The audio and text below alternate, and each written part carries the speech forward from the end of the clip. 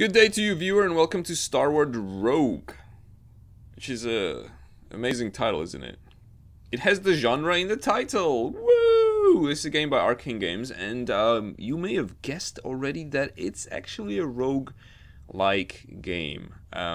Namely, it's a roguelite. At least that's how it's advertised.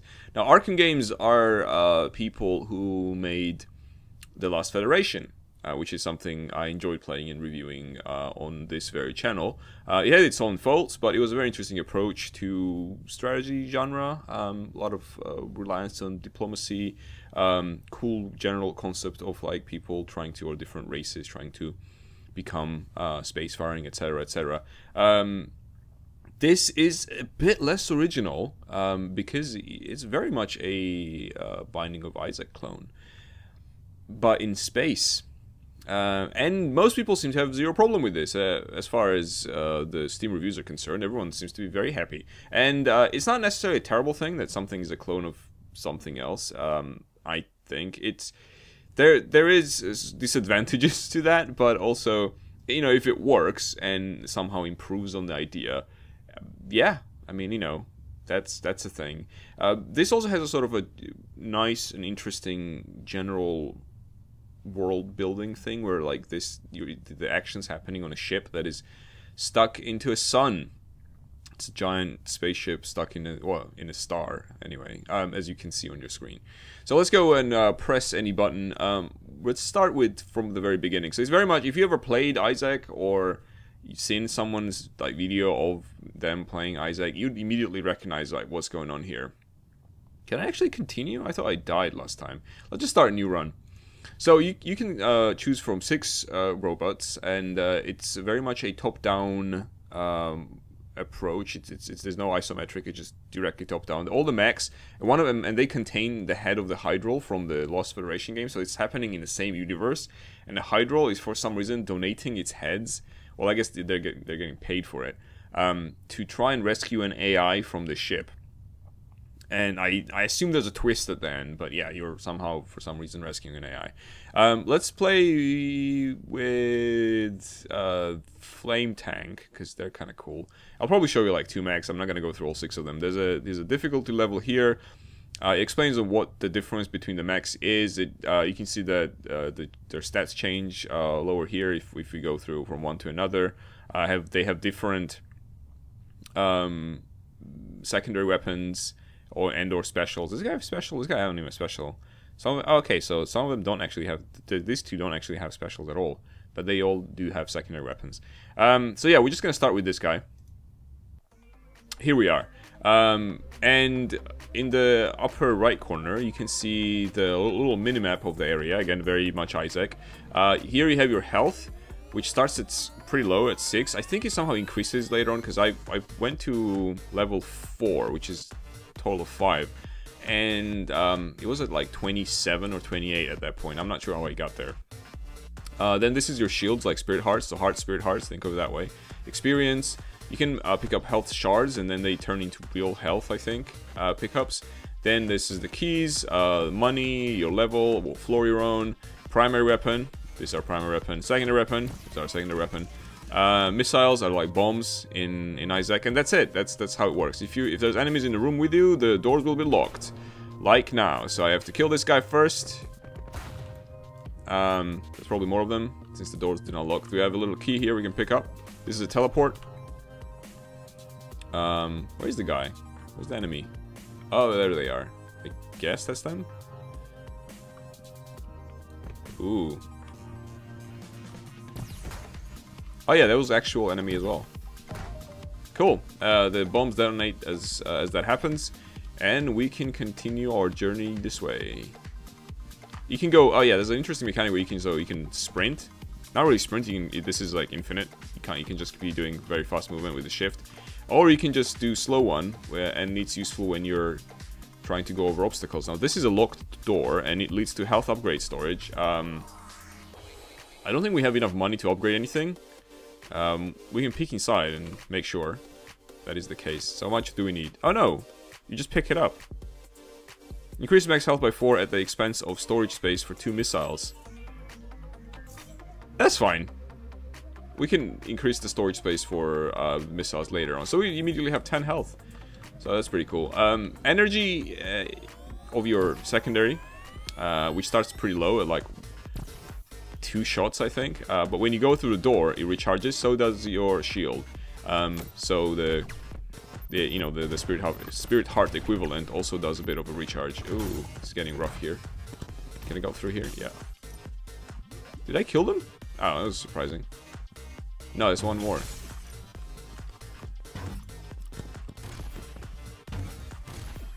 Where is he? Oh, there he is. Ow. No, I didn't get hurt. Okay. That's cool. Right, so we came from door to... There's a shop here. Let's pick up all the money first, and then we can go to the shop. I'm probably going to show you like this one, maybe another mech, show a boss fight. And this is going to be the end and the beginning of this video. So we don't need that health, we're full. There's a lot of health here. Wow. Very, very generous room. So what is this? Oh, I can change my Guardian Blaster to a Guardian Blaster. Now, isn't that a very enticing proposition? I'm not gonna go and do that. Alright. Oh, this was the hub where we started. Hello, another room full of enemies. Hey, buddy. Don't shoot me. Cool. Ow. Right. So this is a free chest. You don't have to use a key. And inside was 3 coins. Alright. Oh, there's something here. Another 3 coins. Another pickup? Nope. Okay. So we can enter this room here. See, this chest is behind barriers, but this is the kind of barrier you can use your missile on, and then you can see what's in there. And there's more missiles, so that was good. That was a good bargain there. Is this a real thing? No. Oh boy. Ooh, there's a lot of them here. The problem with the flamethrower is that it blocks your vision. You can't really see what the hell's going on. Ow. Okay, this guy's a bit more determined to kill me. I'm trying to approach him somehow. Where is he again? Oh, there he is. Oh, I don't have... Ah, shit. I just walked into that. There we go, he's dead. Cool. Any pickups here? Yeah, sometimes you get stuck on the furniture as well. There's another... We don't have a key for that. And what is this? A shop. More capacity for missiles. See, like I said, we can just do that. We could get a health shard. No. I'm not gonna buy a health shard. You can also convert your money into experience over that counter over there. What is this? Oh, this is just pure experience. Okay, I'm just gonna buy the missile capacity. This will probably become instrumental soon enough. And let's check out this door here. See, this is somewhat annoying, like that you can like do this. You're walking into the wall and sliding. I really don't like when that happens, but it's not the worst thing in the world. It's okay. All right, here we go. That was quick. I kind of like this flamethrower guy.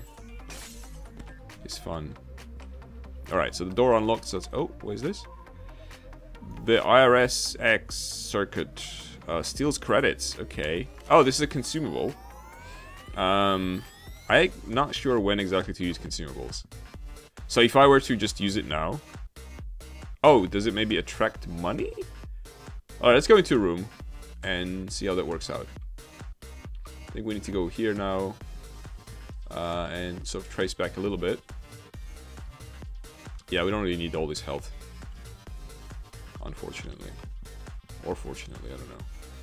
Okay, so can I just kill this guy first? So will I just steal money here? Oh! It ate my own money and gave me... recharged my stuff? Is that what it does? Alright, I think. But I'm not entirely sure. I can't walk here? What is the point of this? Wait. How do I get out of here? Is this something I can blow up? No. Oh, the direction is set. Okay, I see. I see how it is. Let's explode this thing. Just for fun. Right, so we need to wait for these flamethrowers to, or whatever this is, to go away. Then we need to get here. As soon as we can. So not get hit by that thing. We don't have a key. So there's nothing we can do about that. Let's explode this thing for whatever reason. And the next enemy is, I guess, down here. Oh, here it comes. The music in the game isn't like something I would listen to, you know, in my free time. But I think it fits the purpose, if that makes sense. And we leveled up, and I can show you how level up works. So you just press E, and then you choose out of 3. So this is, I guess, the similarity with Nuclear Throne. Other than that, it's essentially Space Isaac with a bit of sort of top-down arcade shoot 'em up bullet hell thing. We can increase max health, increase max energy. I'll do 20% more damage. Let's do 20% more damage. And we don't have any keys like we already pointed out, so we can't really do anything about this. We need to... yeah, this thing's... Ow, I just took damage from that. Ow! Okay, we should stop doing that. This door. That leads to the next one. Oh, hello. There's a party going on!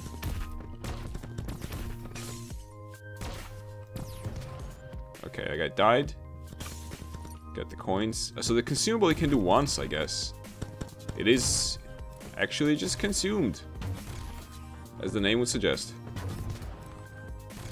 Okay, that guy's dead. Let's clear out these dudes. We have a guy here. It's good that they're locked in. Ow.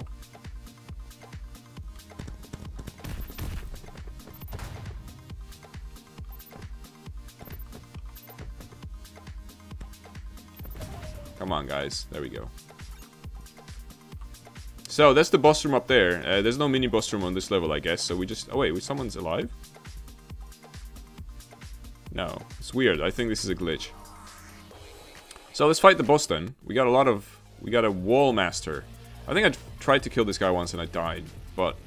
Here we go! How bad is his... Ow. So... Trick with this... Oh, wow, this guy is pretty good at what he's doing. I'm just gonna spam rockets.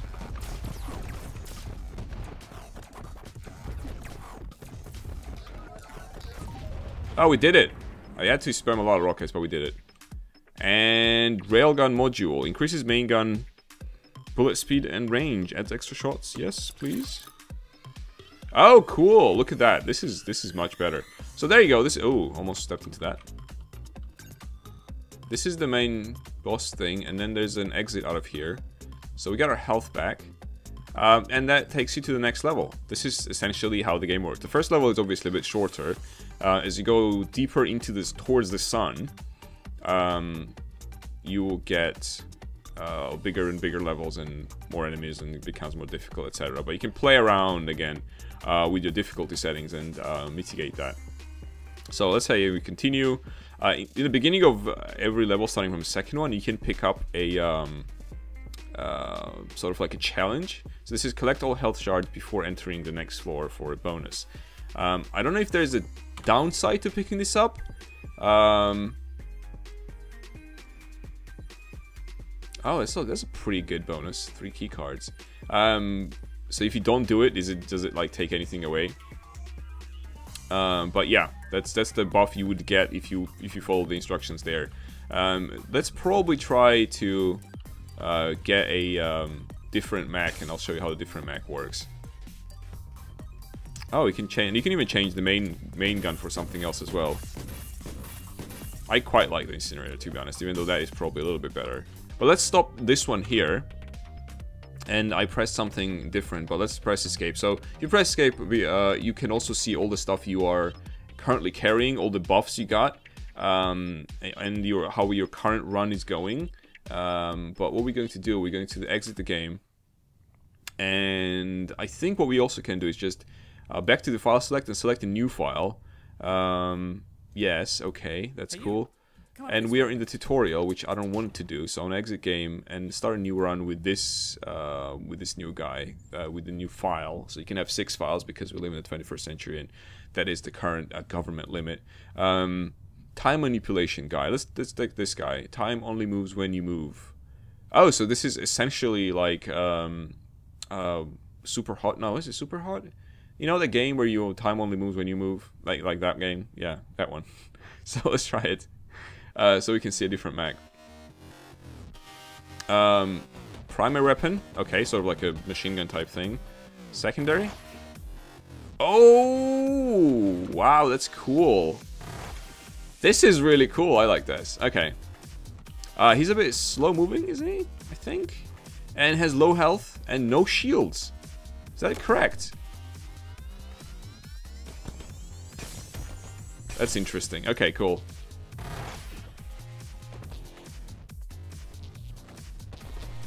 Ow. This is like a turn-based game suddenly.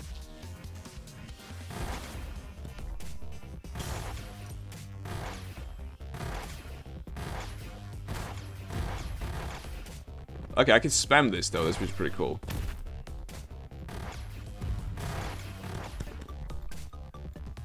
Okay, not anymore. I can't spawn this anymore. Alright. Yeah, his main weapon isn't very good.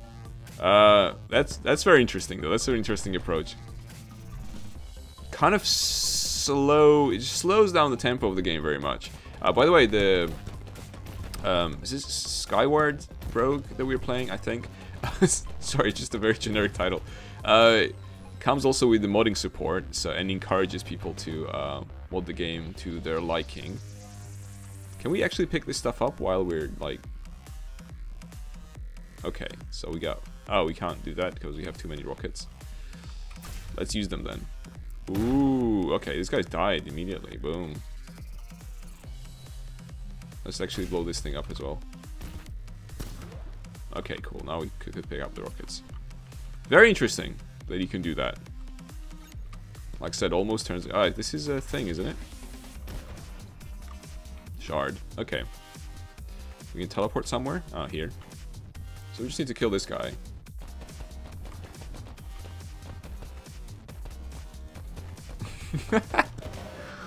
Okay, that's pretty interesting. You know what? Let's check out one more map instead of continuing with this one, because that was quite an experience. Start new run and see what this guy's special is. Beam drone, treasure hunter. What does treasure hunter do? Blah blah blah. Kill weak missile launcher with every high blast radius, making it able to chew through more obstacles or many shots per shot, or enemy shots per shot. However, more EXP is required for each level up, so more of the... Okay, that doesn't sound that exciting. Magnetism has a magnetic missile launcher that is able to powerfully pull in enemy bullets towards it. Also has a mild repulsive hornet mine that is great for hiding behind. Let's try this guy as our last mag today. So, again, has a sort of machine gun thing like the previous one. Secondary is... Ooh, so is this the mine or?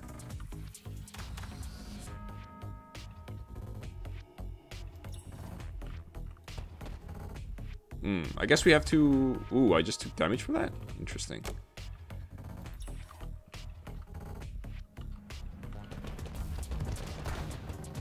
So it's good to hide behind... I don't know what that thing is. So this is just missiles, right? Okay.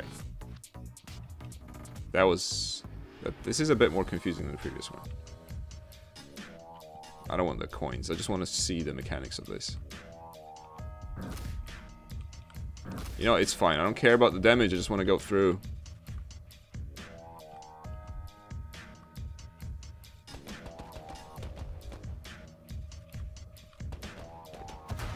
Okay. That's not the last one. Oh, there's another one here. Alright. So is that the mine? What is this the mine? So I can hide behind this thing and shoot them? Is that what's going on?